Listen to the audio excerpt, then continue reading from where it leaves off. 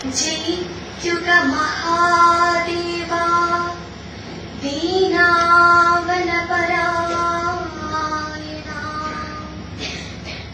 ജയിക്കുക ചിദാനന്ദ ദയാസിന്ധു, ജയിക്കുക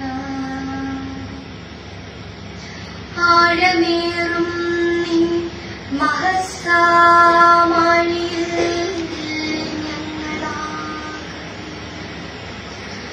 ആഴണം വാഴണം നിത്യം, വാഴണം വാഴണം സുഖം.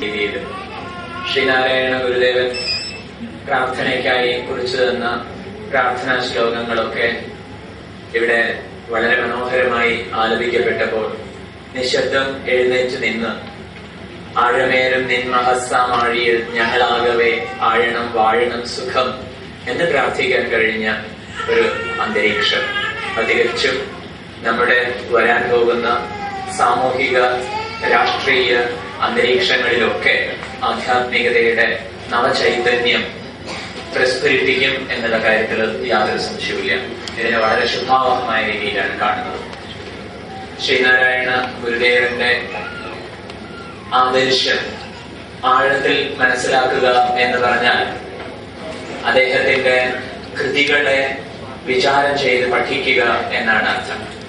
ഗുരുദേവൻ വെറുമൊരു സാമൂഹ്യ നവോത്ഥാന നായകനായിരുന്നില്ല, അതിലുപരി അദ്വൈത ചിന്തയുടെ പ്രായോഗികമായ അദ്വൈത ചിന്തയുടെ സുശക്തനായ വക്താവായിരുന്നു എന്നുള്ളതാണ് വാസ്തവം.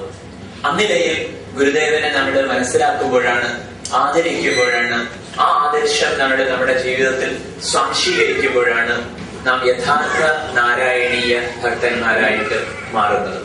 അതുകൊണ്ട് തന്നെ അദ്ദേഹം എന്ത് പ്രവർത്തിച്ചു എന്ന് സാഹൂതം വീക്ഷിക്കാനും അതിന്റെ വ്യാഖ്യാന തലങ്ങൾ ഉൾക്കൊള്ളാനും നമ്മൾ സാധിക്കുന്നതോടൊപ്പം സ്വാമിജി എന്താണ് പറഞ്ഞത് എന്ന് അദ്ദേഹത്തിന്റെ കൃതികളിലൂടെ പരിചയപ്പെടാനും നമ്മൾ പ്രതീകമാണ്. സകല വ്യാപാരങ്ങളെയും, ഈ പ്രപഞ്ചത്തിലെ സകല വ്യാപാരങ്ങളെയും, കോടാനുകോടി നക്ഷത്രജാലങ്ങൾ ഉൾപ്പെടുന്ന ഈ പ്രപഞ്ചത്തിലെ അദ്ദേഹത്തെ നാം സർവാത്മന ശരണം പ്രാപിച്ചു കഴിഞ്ഞാൽ നമുക്ക് ഇതിലേക്ക് ഉണരാൻ സാധിക്കും എന്നാണ് ഓർമ്മപ്പെടുത്തിയിരിക്കുന്നത്. ഇത്തരത്തിലുള്ള സൂചനകളെ ഉൾക്കൊണ്ടുകൊണ്ട് നാം ഏതിലേക്കാണോ ഉണർന്നിരിക്കുന്നത് അത് വാസ്തവത്തിൽ ഉണരേണ്ട ഇടമല്ല, മറിച്ച് മറ്റൊന്നുണ്ട്, സംയമികൾ ഉണർന്നിരിക്കുന്ന ഒരു തലമുണ്ട്, അതിലേക്ക് ഉണരണം എന്നാണ് ഗുരുദേവൻ നമ്മളോട് ആവശ്യപ്പെട്ടത്.